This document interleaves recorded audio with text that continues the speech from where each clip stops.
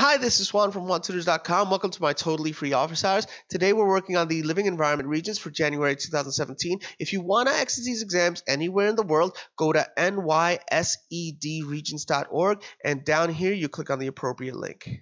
All right, let's get to work.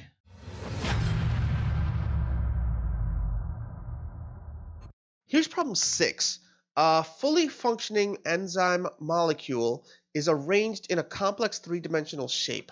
This shape determines the specific type of molecule it interacts with during the reaction, the rate at which the enzyme breaks down during a reaction it regulates, the pH of all body systems, or the temperature of the products of the reaction it regulates. Definitely try the problem. Always answer the question before we get started. And if you do get the same answer that we do, hit that like button. Okay, so now this is a fully functioning enzyme. So this is not an enzyme in a situation where it can't function. And then it's arranged in a complex three-dimensional shape. Okay, and this shape determines what? So let's see. What does it? We do need to know just verbally what does an enzyme do. So an enzyme, it catalyzes a reaction. Okay. What do we mean by catalyzes a reaction? It speeds the reaction up. Speeds up the rate of reaction. So that's what it does. So how does it do that? Well, let's see. So we know that this is about the shape. The shape determines what. Now let's see the specific type of molecule it interacts with during a reaction. That sounds like the shape might affect that. Okay. So let's see. Now the rate at which the enzyme breaks down during the reaction it regulates. Let's establish something right now. The enzyme does not break down.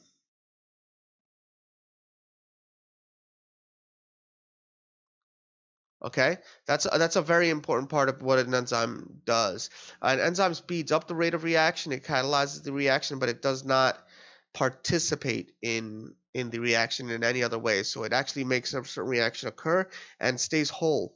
It stays the same way and goes on to facilitate a reaction with some other set of molecules. So this is not the answer.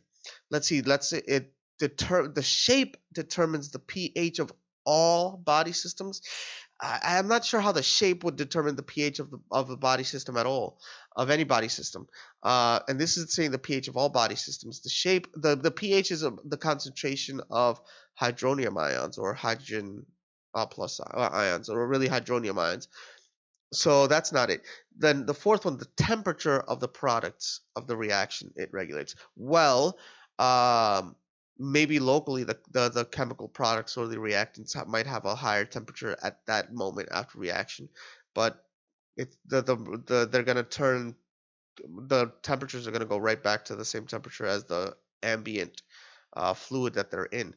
So that's definitely not it does not regulate the temperature of the products of the reactants at all. So it's definitely choice 1.